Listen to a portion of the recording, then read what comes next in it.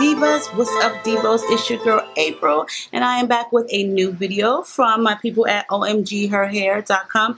So with this company, they have like the most affordable lace wigs, lace front wigs, full lace wigs, 360 wigs, and I love affordable stuff. Y'all know me and my daughter be hauling them Dollar Tree items. It's all about being cheap, but cute, you know what I'm saying? Gotta be budget friendly. If you want to keep up with the Joneses, then this is not the channel for you. But if you're trying to look cute and pretty, seductive, whatever you want to call it, on a budget, then hang tight. We're about to take this trip together, okay? As well as that, is make sure you check out their YouTube channel and their social media. I will post all of that information below. So this wig right here is their lace front. It's 20 inches. It's light Yaki. And I do believe the density of this is 100. It's 130 density. So it's light Yaki. There are different options on the website that you can choose from when it comes to density, but this one is the 130. The pre-plucked hairline is like amazing. Like the first wig that I ever did for them, I think it was the first. I don't know. Don't get me to lying, but it looks so natural, like it just melted in my skin. I think it was the first one.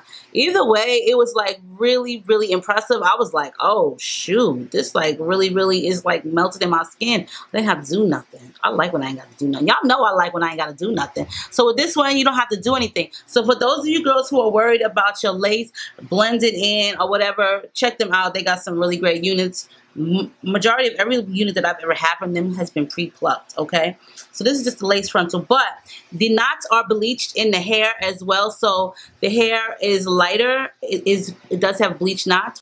It does have baby hairs in the front. And now for me, a lot of people like to do a lot of different things when it comes to making their wigs look like it's their hair, okay? Some people take it really serious. I, for one, am one of those type of people. Some people will bleach the lace, and it is virgin hair, so this is virgin Brazilian hair. You can bleach it and you can dye it if you want to. But like I was saying, a lot of people like to bleach their lace, like on their closures or lace fronts. I don't do that anymore because it just looks so unnatural. Every time I have done that, it ends up looking brassy. The lace always ends up looking brassy. And to each his own, like each person has their own way of doing things. Me, I do as well. So with this video, I want to show you how I get around that without having to bleach anything. So what I do sometimes to the actual lace itself is, for one, I'll take the lace and I'll get me like a really light, not too light, but a lighter pressed powder. So I have this one, which is lighter, okay, and it might work. And it probably is going to work. And then I have this one, which I use on my face. But what I'm going to do is I'm going to take the lightest one, the lighter one, with my makeup brush here. And I'm just going to rub a little bit on it. So this is what I like to do. There you have it. That's what I did. This is what I like to do. This is straight out the box. I didn't even wash this because I really didn't want to. So I went ahead and put some styling mousse in it and got it to lay like this. And the way I gave it the height is I put one of these clips. I put the styling mousse right here at the roots and at the back and on the sides, and I took one of these clips right here and held it like that overnight, and it dried, okay? Did put some elastic in it, and does have the combs in the unit as well, and adjustable strap. So now, also, as you can see, this time around, I have on a wig cap that is this color. Act like you don't see the running inside, okay? We're not going to pay that attention. Sometimes these bands could be a little bit tricky and get in the way, so you want to be careful with that. You know what I'm saying? Where you set them, you might have to get a knee-high and do it. I'm just not going to worry about that right now. Also, I went ahead and I have gelled my baby hairs down. Now, I'm not using that got-to-be stuff because I can't deal with it. I'm going to be using this Gorilla Gel, Snot Gel. I have had this for almost 4 years, the yellow bottle, the punk. I just didn't want to use it because it just looked nasty to me. I just couldn't deal with it. Putting elastic will help your wig lay flatter as well, so you want to keep that in mind if you want it to look natural and you don't want your hairline to be pulled out.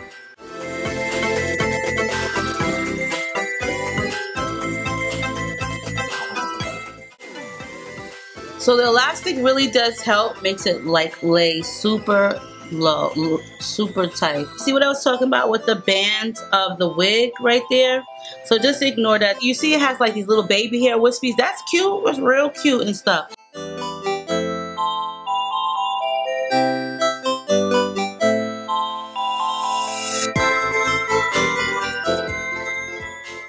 So now that I have just a little bit, I'm going to take some of this. I don't want a whole bunch of them. You don't have to cut them all. Don't cut a whole bunch because you do not need all of that.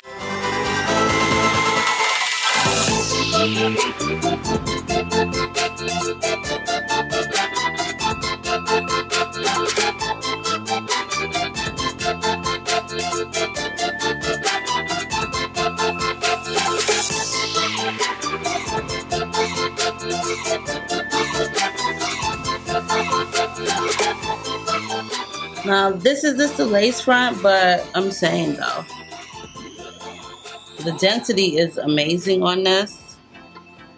And as you can see, I just brushed some of those little tiny baby hairs up into the wig right there. I shouldn't even have cut them. It looks good. And you see how it hiked up? That's just from the styling mousse. The styling mousse that I used was the Aussie brand. It was the Aussie brand styling mousse, not this hairspray, the styling mousse. And I just put a little bit and I took my comb, the edge of it, and I brushed up here. And I brushed it here and here and just put that clip, like I said, and I put that clip right here overnight. And that's how it looks. Some people may want a little bit more. To me, it looks pretty decent, but you know, you can go a little bit further. Get you some concealer, something that's closest to your scalp, or if you can't find something that's close to your scalp, then something that will, same foundation you use for your face. You want to go lightly with it, just a little bit, okay? And you want to take your finger and kind of like rub it in. Also, make sure you have a small brush. So I went so light, I didn't want to put too much product on the brush because I got scared. You see that? I also go in the front as well. So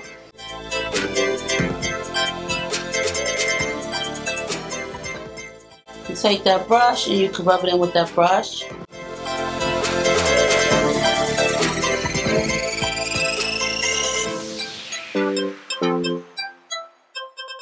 I like to do it all over because I don't want to have like that one little line right there, like, you know, so I like to do it all over.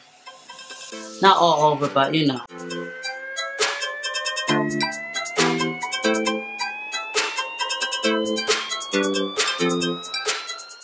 Ooh, she's sleek and cute too. This is a cute wig.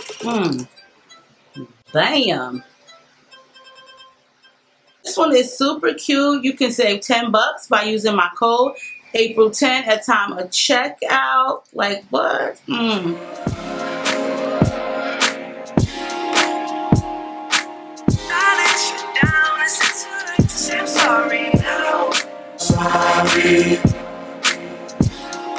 This hair feels so good. Like seriously, it feels really good. This is a long 20 inches though. This is 20 inches. It's very long for 20 inches.